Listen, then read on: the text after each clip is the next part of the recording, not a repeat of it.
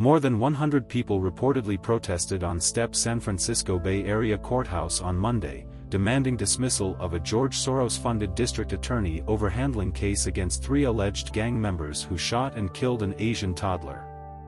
The trio will appear in court at the end of April.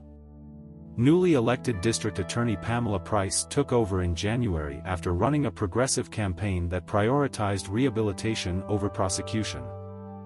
San Francisco Region Soros also requests the judge to withdraw from all cases, rejecting the agreement regarding alleged killing last week.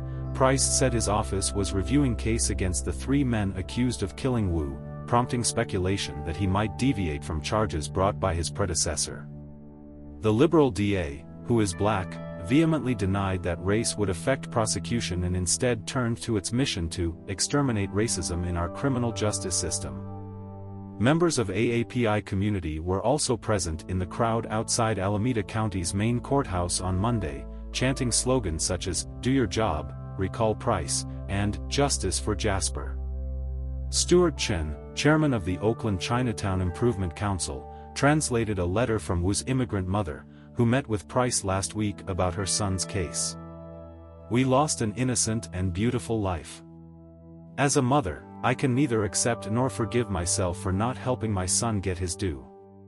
I want the maximum punishment allowed by law." Butch Ford, the assistant district attorney for Alameda County, said Price had put him on leave for criticizing how he was running the office. He told the San Francisco Chronicle that Price is not interested in jail time, but in diversion or non-jail alternatives. Jasper's life was stolen. His need no distraction, they need to go to jail, said Ford. Among the speakers were the families of other crime victims demanding justice.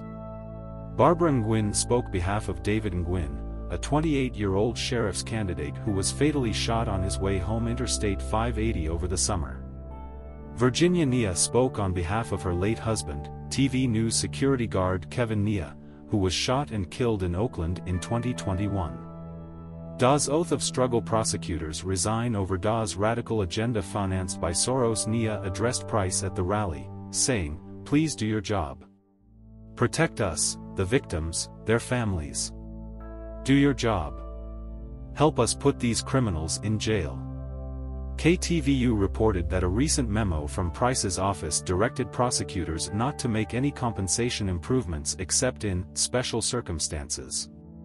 CBS News also reported in March that Price told the assistant district attorney to stop using gang or other enhancements unless they get approval from a supervisor.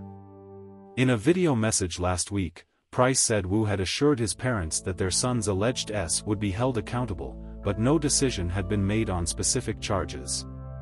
"I have assured Jasper Wu's parents that the men we believe are responsible for his are charged with very serious crimes and will be held accountable," Price said on April 6.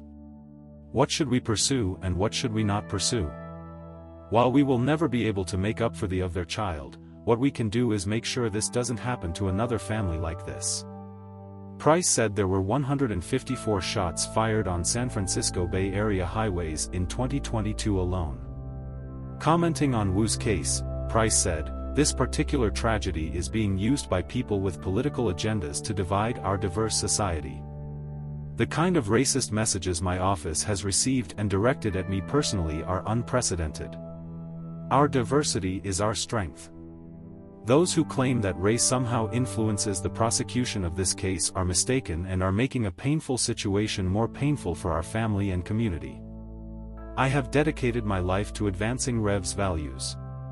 Criticism of Price has increased since the district attorney's office secured a plea deal for triple suspect Delonzo Logwood. In another video message last week, Price said that judge, who rejected the plea bargain, requested his disqualification from Logwood case, as well as from all future criminal cases that will be prosecuted by his office. The 5-year-old girl suffered fatal blow while riding a horse on her way to family birthday party with her parents, KTVU reported.